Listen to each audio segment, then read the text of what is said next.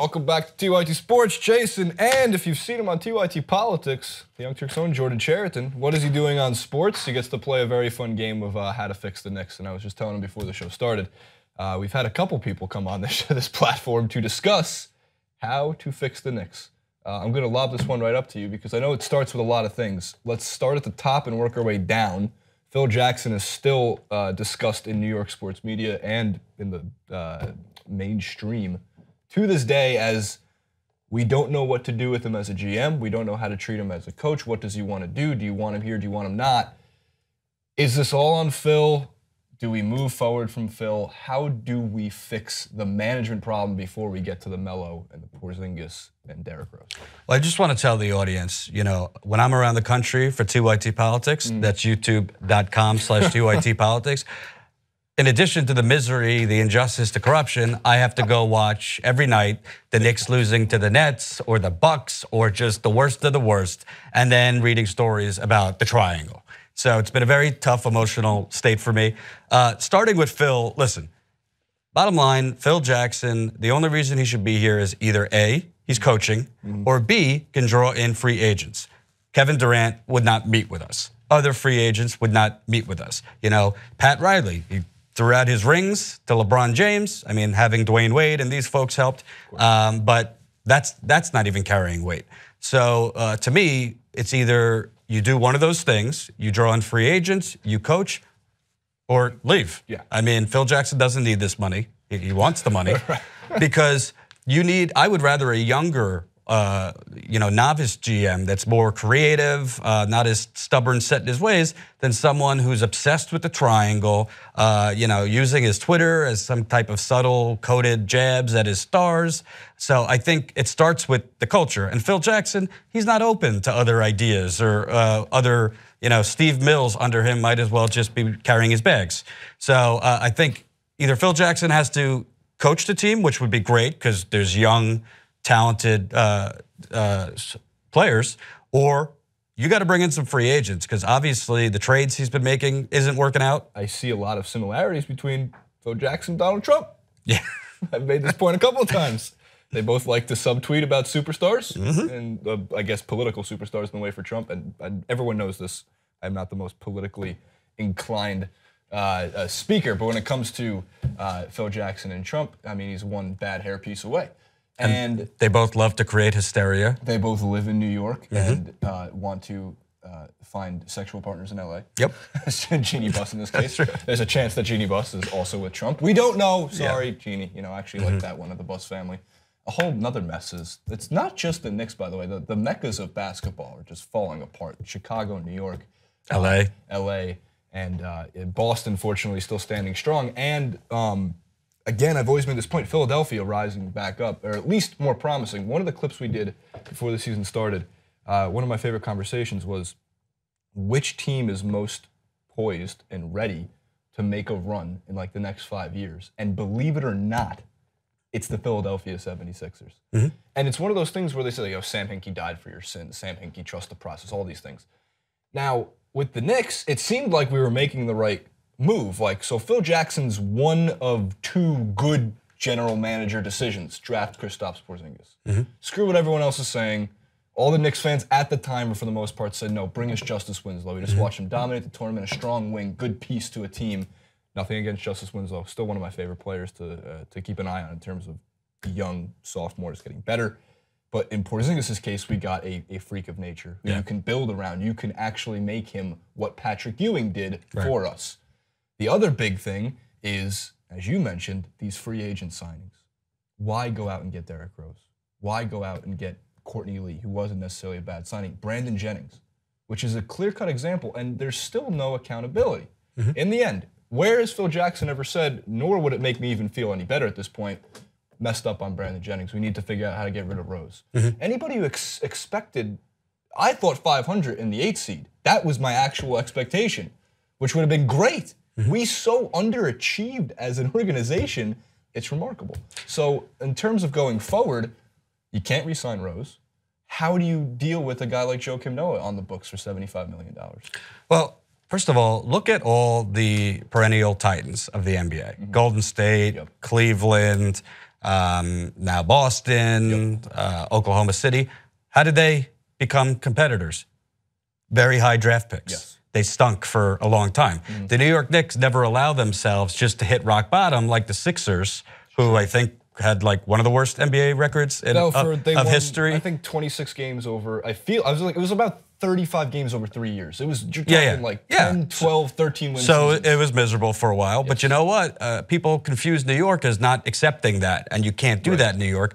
I disagree. I think what the fans have the biggest problem with is this kind of, near 500, maybe we're fighting for the 8th seed. No, let's stink for a while. So I wasn't for re-signing Carmelo Anthony, but I was not for the Derrick Rose trade, all these things that were kind of moved us from a total rebuild to kind of retooling this year.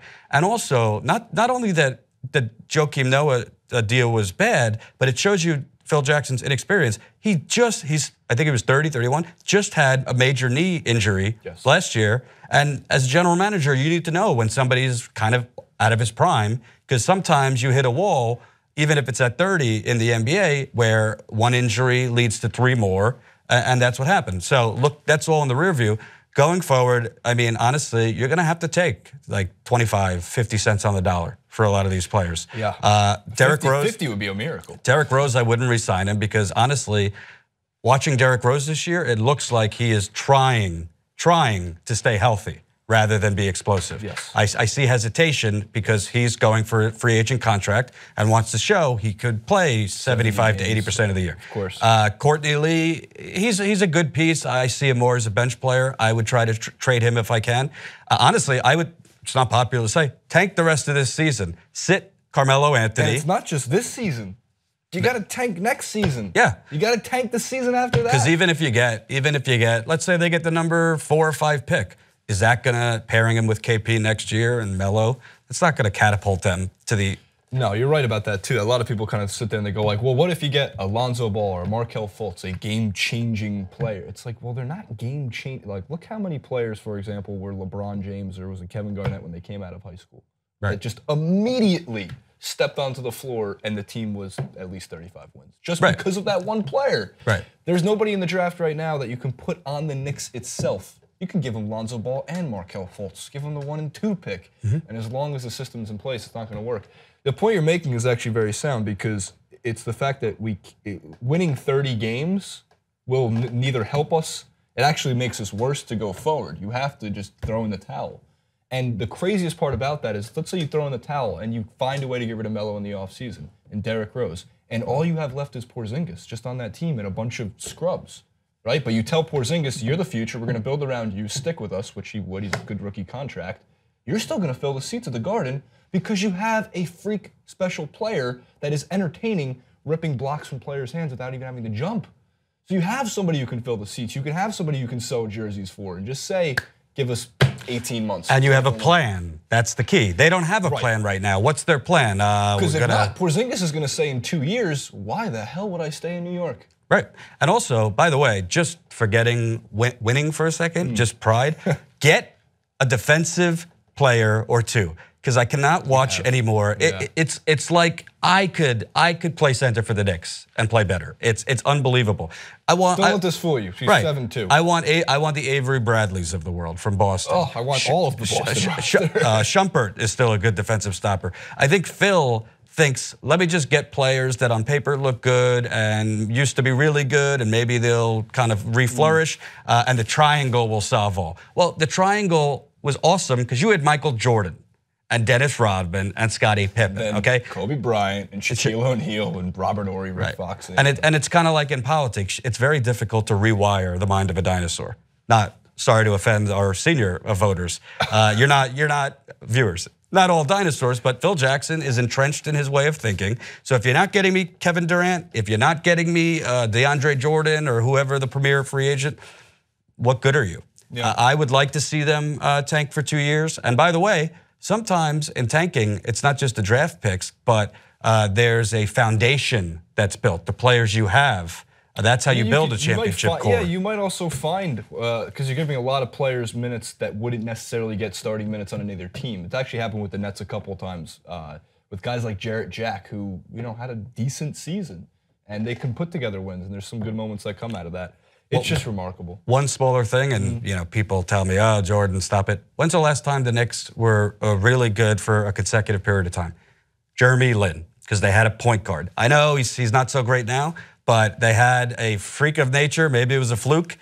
They went on a big winning streak. He was getting everyone else involved. Like a 2-week consistency period of good play, because you have to go back. Besides the J.R. Smith 6th Man of the Year 66-game season that was short and that started on Christmas, I think we were the 2 seed, where we lost to the Pacers, of course, in the playoffs.